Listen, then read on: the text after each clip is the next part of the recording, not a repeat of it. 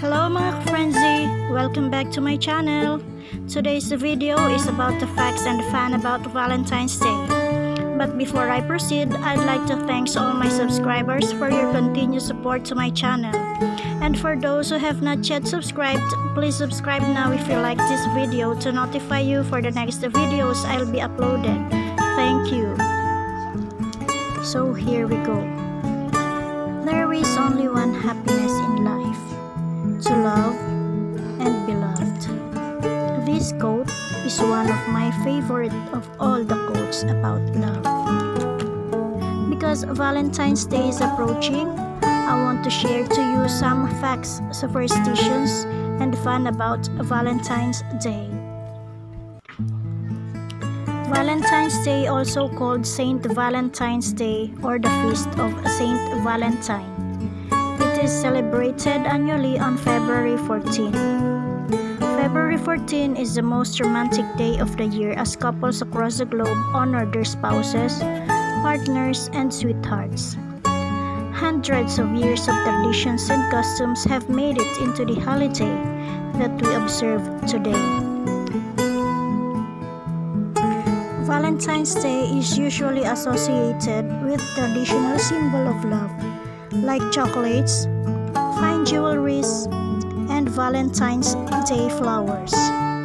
However, it turns out that there are plenty of other signs and superstitions associated with the most romantic day of the year.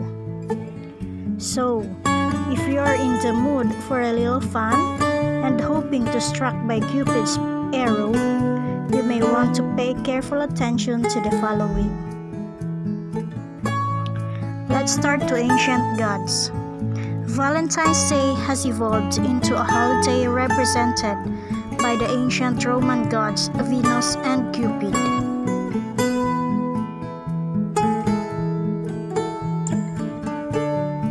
Cupid is the chubby baby with wings and a bow and arrow that has been associated with Valentine's Day for centuries. However, before he was renamed Cupid, he was the god of love, Eros, the son of Greek goddess Aphrodite, would use two sets of arrows, one for love and another for hate, to play with the emotions of his targets. It was not until stories of his mischief were told by Romans that he adopted a childlike appearance that we recognize today.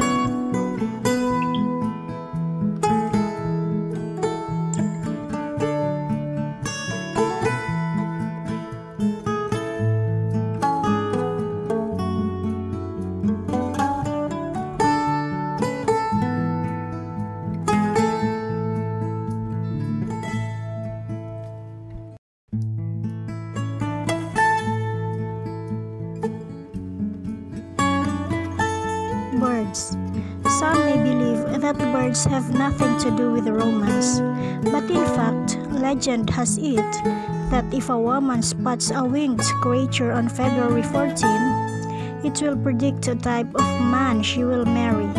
For example, Saint Valentine's Day org reports that those who notice a bluebird within their vicinity are destined to swap vows with a happy man, while ladies who spot a robin likely become betrothed one day to a clergyman. Oops! Just don't go looking for an owl, which supposedly indicate the viewer will unfortunately become spinster. Foods. According to Good Housekeeping, what you eat on Valentine's Day could also affect your future. Like noodles.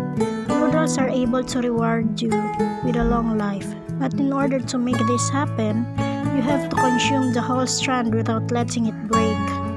Cabbage. Cabbage is associated with luck and fortune,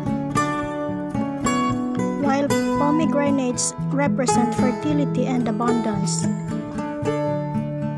You could even use an apple to decipher how many children you will have one day. Just cut one half and count the number of seeds, reports Saint Valentine's Day org. And the last but not the least, colors. Wow, even colors has to do with Valentine's Day. So mga ka-frenzy, if you're planning to offer your loved ones flowers this Valentine's Day, you may want to take color into consideration. Romanstruck.com asserts that red flowers symbolize passion and romance. White flowers represent purity. Pink suggests sweetness, grace, and elegance. Yellow symbolizes friendship. And orange flowers represent desire. So mga ka-frenzy, now you know, think about what message you want to convey. When it comes down to it, February 14 is all about the magic of love. Perhaps that's why Valentine's Day is one of the highest spending holidays according to the National Retail Federation. That's all about for now, mga ka-frenzy. Thanks for watching, and I hope you enjoy. And happy Valentine's, everyone.